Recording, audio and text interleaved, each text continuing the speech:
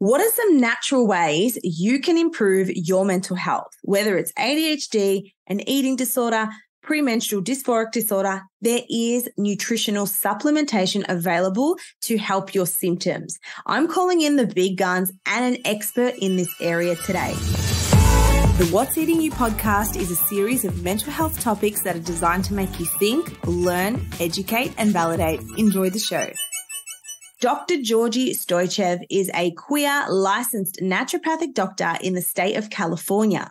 He completed a 1-year clinical residency program with a specialized focus on naturopathic approaches to mental health, including ADHD.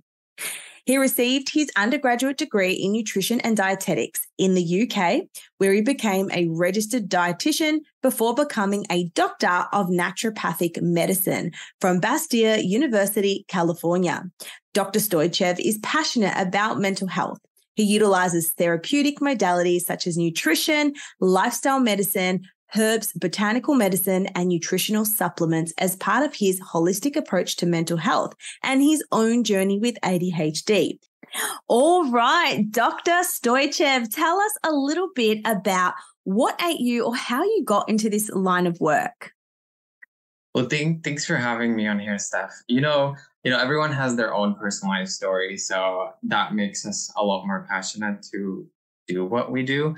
So I personally have ADHD and I was diagnosed as an adult. So I had all these years of catching up to do on figuring out, you always suspect that you have it, but especially as a healthcare professional, but, having the official diagnosis can really change your life 180 degrees.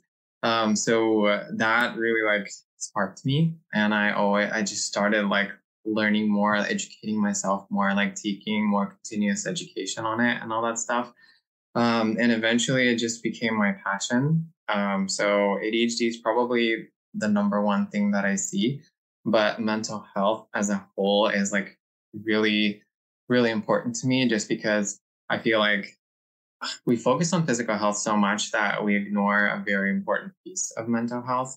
And we oftentimes label people as something and there's judgment behind it. And we just have to sometimes step back and take a step back and listen and just figure out what's going on, because there's usually something deeper. So yes, 100%. And for those who don't know, I actually came across your work on TikTok, and that's why I love TikTok, because are you in Canada? I am in the United States. San Diego. US. Sunny San Diego. Yeah. I love that, because I'm not sure, in Australia, we have naturopaths, we have kinesiologists, but when I saw you're a naturopathic doctor specializing in mental health, I thought, wow, this is what we need, because I get asked all the time, what are some natural ways I can manage my ADHD? And obviously I'm trying to stay within my scope of practice because ethics and all.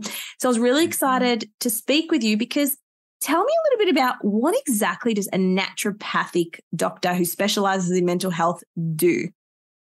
Sure. Yeah. I mean, to the best of my knowledge, naturopathic doctors exist in the United States and in Canada. So those are the two sort of countries that there are schools for naturopathic doctors. And, training is somewhat similar to regular doctors in the United States, in the sense that we go through undergraduate school, which is 4 years, and then we go through postgraduate school, which is 4 more years. And then obviously we take the licensing exams, similarly to our conventional colleagues. What we do is we learn about all the conventional ways to diagnose. So any lab testing, imaging, and all that stuff. For mental health, we obviously don't need imaging per se for a diagnosis. It's usually a clinical interview that we do. So we learn about all that. We learn about conventional management of diseases, including mental health conditions, so the pharmaceutical treatment of things. And depending on the state, because it's newer profession, scope of practice varies. So in some states you can prescribe, in other states, less so, just because it's newer. And we also learn about the natural things or naturopathic modalities that can support mental health. So nutrition recommendations, lifestyle recommendations, herbs, botanical medicine, those are big. And just homeopathy is another one. So we just focus on the person as a whole. I love that. Yeah. Oh, it's so needed. I feel you are a one-stop shop, whereas over here, it's you go to one person for your naturopath, you go to another one for your psychology. So when you say you diagnose, do you diagnose sort of medical or, like IBS or adrenal stuff, or do you diagnose mental health stuff or no?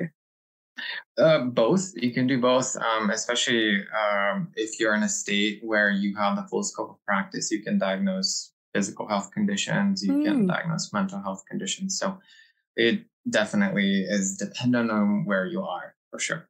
Yeah. So, yeah. Amazing. Okay. And with medication, can you prescribe, say, ADHD medication? Great question. So I'm in California, and California is a newer state where, NDs were recently licensed, like in 2012, I believe. So I can only prescribe under supervision of an MD or a DO, which are the two types of, doctors in the US. And I can, even if I was to be under that supervision, I would only be able to prescribe the non-stimulants. Got it. Just because the stimulants are like what we call here, Schedule 2 drugs. So they're, risk of addiction and all that stuff. So yeah. It's a Schedule 8 over here. So exactly. It's same code. So it's really interesting because everyone's like, it's so hard to get stimulants over here. I wouldn't say it's hard. I just think the process isn't clear. So in Australia, a psychologist can diagnose ADHD, but to be considered for medication, you do need to get diagnosed by a psychiatrist.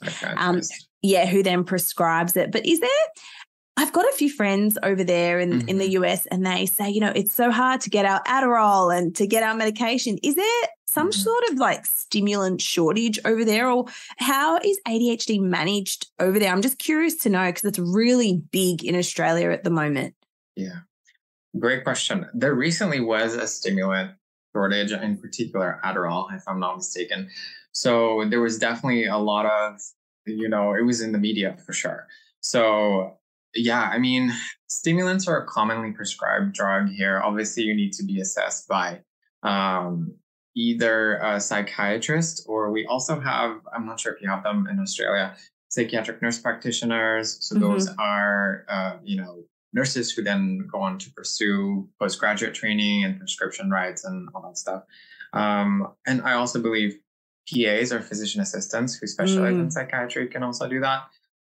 So it all varies state by state. That's the difference, I guess. Yes. Some of these smaller professions have a different scope. All right. Depending on where you are.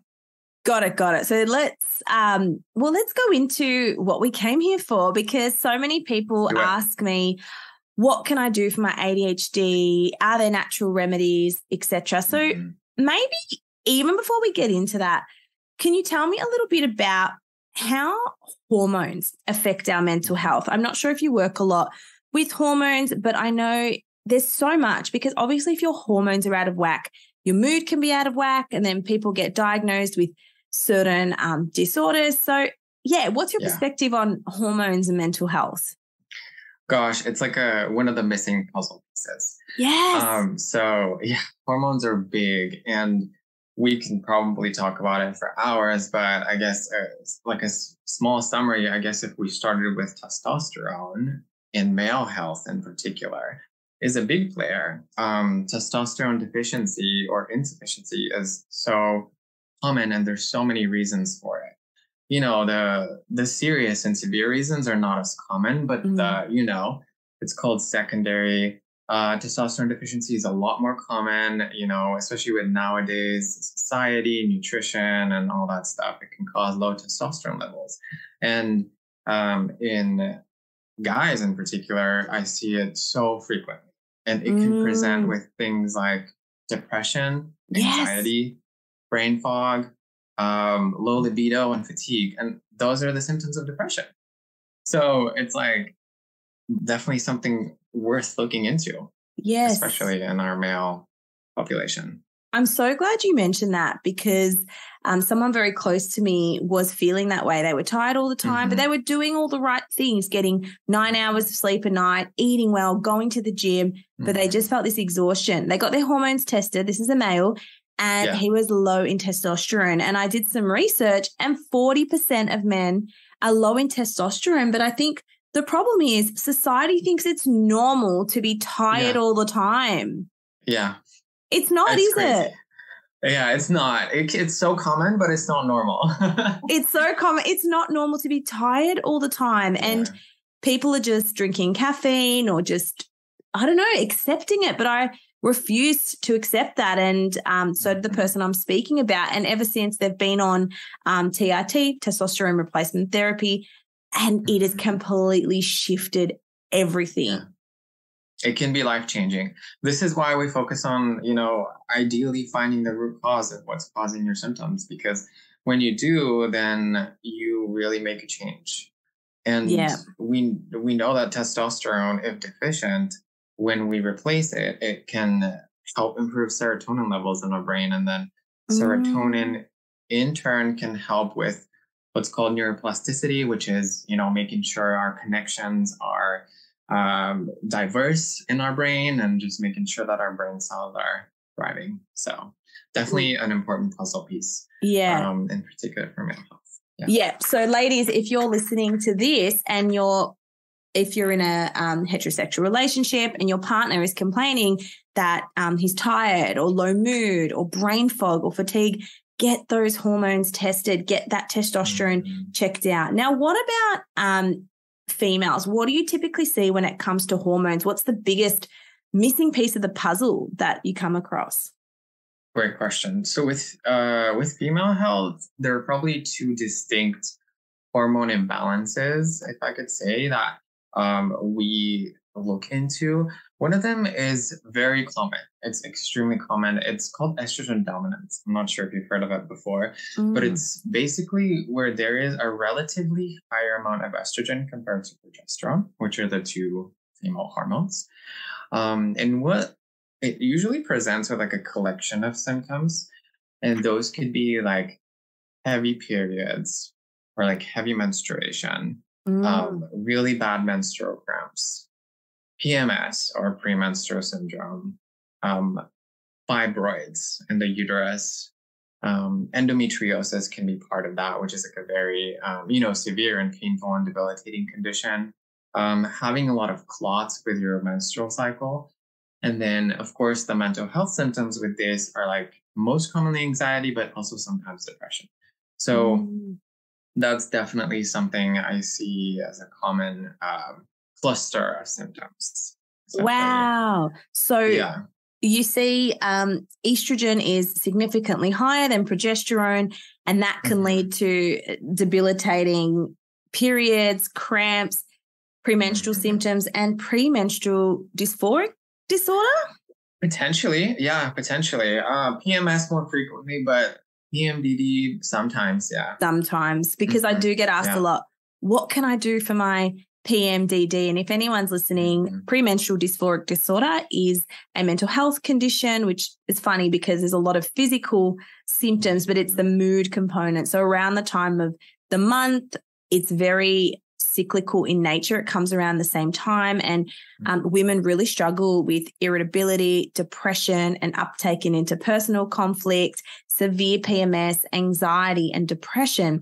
And I've noticed you spoke about this in your videos. So from a naturopathic health perspective, is there anything you can suggest for people with severe PMS or PMDD? Almost like anything, a very good diagnosis is always the first step. So wanting to make sure that you have that is very important because obviously treatment varies depending on what you have in terms of diagnosis. And part of it is understanding the pathophysiology or like what is wrong when it comes to PMDD, and like a very common, it's with science and medicine, we don't understand. The more we understand, the more we realize we don't know. But a big part of PMDD is this genetic susceptibility to the fluctuations of the hormones. So it's not per se like a deficiency or insufficiency in any of the hormones, but more so the changes of the hormones cause really significant reactions, whether that's physical health or mental health reactions. Yeah. And conventionally, we have two ways in which we treat that, which is the oral contraceptive pill, probably one of the most common ways, or SSRIs, which are our selective serotonin reuptake inhibitors. So and they're both relatively effective. They don't work for everyone, but when they do, they work pretty well. So obviously, naturopathically, there's a lot we can do to balance hormones and minimize this reaction that happens to their changes month to month. So, yeah. Yes. And my next two questions, because I know everyone's going to be asking, well, how do I test my hormones? Because I'm not sure if it's the same over there, but in Australia, doctors can sometimes be a little bit funny when you ask for specific tests. If you want to test what your blood type is or what your hormones level is. And I know this because recently I went to a naturopathic doctor and they've said, look, your doctor may not approve this, but if they don't, we have to pay hundreds to have specialized tests. So I'm not sure if those tests are, I don't know, gate kept over there or doctors are reluctant to do them. But how do you test your hormones? Is it a blood test, a saliva test, etc.? Great question. So with hormone testing, so the reason doctors are reluctant to run this test is because they don't often find any like absolute abnormalities in it. Which is why there's nothing really to do conventionally to support that. But you could easily test testosterone levels in your blood, and that can show you a lot. Right. Yeah. Is it true that doctors have such a massive range of markers? So, for example, if you went to get your estrogen, your testosterone, or even just anything tested, the markers that doctors have, the range is so big, whereas when you go to a naturopath, the ranges are so small. So you can say, oh, look, this could be potentially problematic. Let's work on it. Where the doctor's like, you're not sick yet. You're still within the okay frame or range. Yeah. So usually the way lab reference ranges are derived is usually you get a small subset of like healthy people and you measure their particular marker, for example, like estrogen or progesterone in this case, and you derive this reference range. So is that optimal for everyone? Probably not. So usually when you see a naturopathic doctor, we have what's called like a functional range, which is, the range that we try to stay within, so that you can feel optimal, like we can prevent disease before it happens, or, just like preventative medicine versus coming at it whenever things go awry. Got it. Yeah. So people can get these tested through a blood test? Yes. So estrogen and progesterone, you can get those tested through a blood test. Your doctor may be a little bit reluctant, but they might do it. The way I usually order them between days 19 and 21 of the cycle, just because we get a most accurate picture of progesterone at that time of the month. Yeah. Got it. Yeah. And so you can get them tested by blood. Right. Awesome. And you said the most common thing you see is higher estrogen than progesterone. And was there something else you said you see that's really common in women? Yes. So the other hormonal imbalance / abnormality would be what's called PCOS, or polycystic ovarian syndrome. With that, there is usually a higher level of androgens, which are the male hormones, one of them being testosterone. So what would flag us to test that would be, for example, if a woman is having like missed periods, like skipping periods, or they're very irregular, and or if there are signs of like higher androgen levels or testosterone levels, like persistent acne, or like alopecia, which is like hair loss, especially if it's male pattern hair loss. So, or appearance of hair, for example, like on the chin, on the lip, or excessive body hair where it shouldn't be. So those would be signs to look for that. And what we would find on labs is usually elevated testosterone. So that would be another female health hormone imbalance to look at. Yeah. And even with something like PCOS, I imagine, that excessive hair growth or struggle to lose weight, that can then cause other mental health concerns, low confidence, depression. Exactly. Oh, exactly. I see that all the time. Yes. And it's like, what came first, the chicken or the egg? And what do we treat first? Exactly. Yeah. I mean, I always ask my patients this, like, what do you think is contributing to your mental health struggles? Like, for example, if they have PCOS. And I also looked at the research, and some of the most common reasons are because of the, metabolic issues. It's more difficult to lose weight, but also there are high levels of inflammation with PCOS, and depression can be also an inflammatory condition. So, wow. So it can definitely trigger depression that way. What's the difference between endometriosis and PCOS? Polycystic ovaries, yeah. So with polycystic ovaries, it's like a syndrome. So it encompasses a few different things. One, there's usually biochemical and or clinical elevation or signs of high androgens or male hormones. That can look like an elevated testosterone blood test. That can look like hirsutism, which is basically hair growth in sort of like the male places, or like hair loss in the male pattern. And there is also skipping periods, which often almost always happens. Like maybe women with PCOS can sometimes skip periods for like 2 or 3 months at a time. And finally, this is not always the case, but if you do an ultrasound of the ovaries, you can see multiple cysts, but not everyone has that. Whereas with endometriosis, it's like you don't have to have irregular periods. You can have your periods regularly, but they're just extremely painful.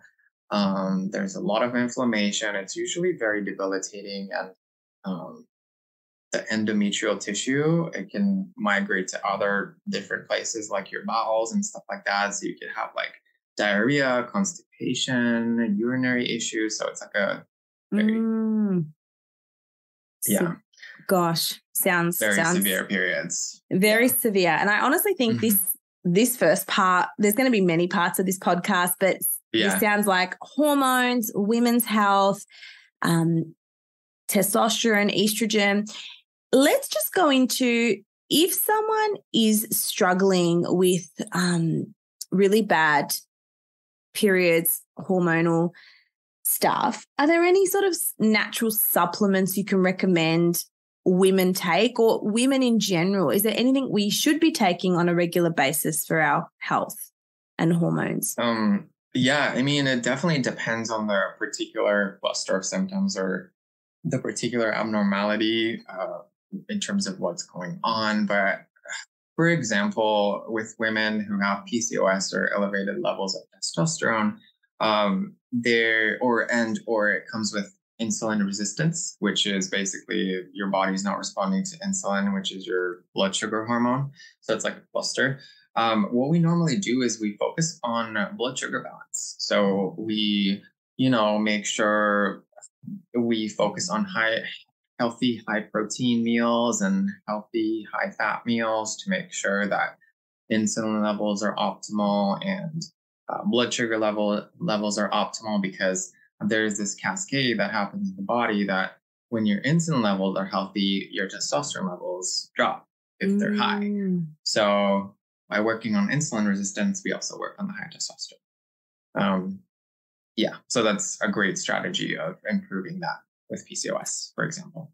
Yes. And you hear this word insulin resistance everywhere. And people are struggling to lose weight because of insulin resistance, and people are going on Saxenda and Ozempic. I don't know if you have that over there. They're weight loss medications where people inject themselves.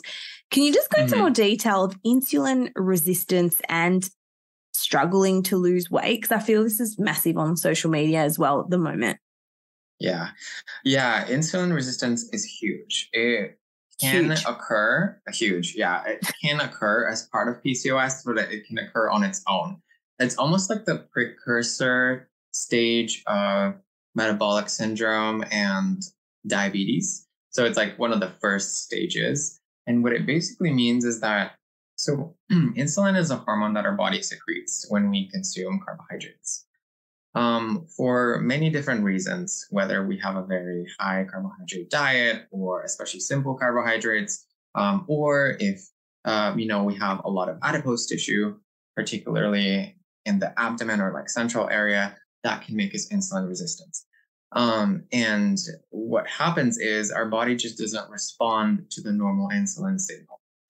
So normally what would happen is body releases insulin and blood sugar goes down. But in this case, it doesn't. So it remains high. And when blood sugar is high, there's higher levels of inflammation.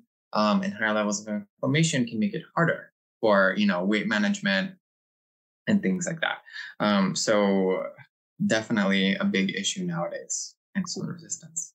Wow. Because it's, again, coming back to that, what is it? What do I have? Do I have insulin resistance? Do I have PCOS? What are some signs that someone may have insulin resistance, and how can they find out if that's their thing? Because I don't know how many doctors will say, you've got insulin resistance. I'm not sure if that's a thing, but anything you can say on that? Yes, for that. Yeah. So clear signs or symptoms, there aren't many, just because it's like such a silent process. It's like at the start of everything. So it's at the very, beginning of things. So there aren't necessarily many symptoms. So how people catch it is, if you go to a naturopathic doctor, we like running extensive labs just to make sure that everything's okay. But if you go on your annual physical maybe, and then you have your labs drawn, normally the way we would diagnose insulin resistance is you can get fasting blood glucose, which can tell you if you have insulin resistance. You can also get what's called HbA1c, which is a marker of your blood sugar over the past 3 months. So that can tell you if there's some insulin resistance. Or you can also get insulin in your blood. So that can also tell you if there is insulin resistance. So there's all these blood markers that can help you diagnose that. Wow. So I think the summary and conclusion is, if you are struggling with something, it is so wise to go see a naturopath or a clinical naturopathic doctor to get some extensive bloods run. And I believe this is so useful if you're someone who's tried everything, if you're someone who exercises, who eats all the foods, who gets 8 hours of sleep, but something still seems off. It sounds like blood work or speaking to a naturopathic doctor can be a really good starting point. Definitely. Chronic diseases is what we specialize in. So I love that. Definitely. Yeah. And just one final question for this first part of our podcast series is, how do you know the difference when someone needs naturopathic support versus psychological support? Because there is so much overlap, but how do you sort of determine, okay, this person may be outside of my scope of what I can provide? And then, what happens in that case? Great question. I actually refer all of my patients for psychological support, just because I feel like it's part of the holistic management of mental health. I am not licensed to provide therapy, so I can't do psychotherapy, and psychotherapy is a key part of, mental health healing. So whatever the diagnosis is, whether it's depression, anxiety, ADHD, all of it really, I always refer to a psychologist. And in this case, in the US, we have, it's usually like a therapist who does that. And they do the psychotherapy part, and I sort of take over like the medical and naturopathic part of things. So we work as a team. I love that. I love that it's part of it and you recommend it because Yeah. it's all holistic and it's all needed. So, Dr. Stoychev, where can people find you, and do you offer this support online to people in Australia? I'm not sure if you're global, or even if someone wants to talk to you about what they can run. Is there any sort of support you can offer, and where can people find that support? Yeah, so you can find me on TikTok and on Instagram at dr.Stoychev. That's my tag. And my website is also available, drgeorgistoychev.com. I do work remotely, so my practice is exclusively telehealth currently. So I am open to seeing people outside of the US. We might just be limited with, the supplements that we can recommend and all that stuff. So we have to usually find some ways around that. Yes. But I'm happy to. I love that. I'm telehealth too. I think it's so necessary and so needed. And I love TikTok and social media. Look at us using that as a place to reach more people. And if you haven't checked out Dr. Stoychev's social media, please do. I absolutely love it. He's got some really great videos, and I'll link everything below. But a massive thank you for being on today's episode. I can't wait to speak to you in the next one about ADHD.